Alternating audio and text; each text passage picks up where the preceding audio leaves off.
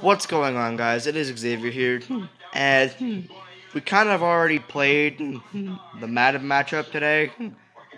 The score was 35-7 in favor of my dad. It was the Packers and the Browns in Super Bowl 54. My dad had like 5. Oh, no, that's not even 5 touchdowns. I picked him off 6 times. And I picked him off 3 times. And that one score that I had was on the very first drive of mine.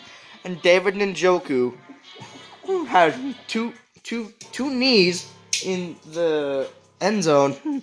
It was very close, but the refs gave me the slight advantage, and I didn't score the rest of the game. And then my dad didn't really score that much after he scored 7 or 35.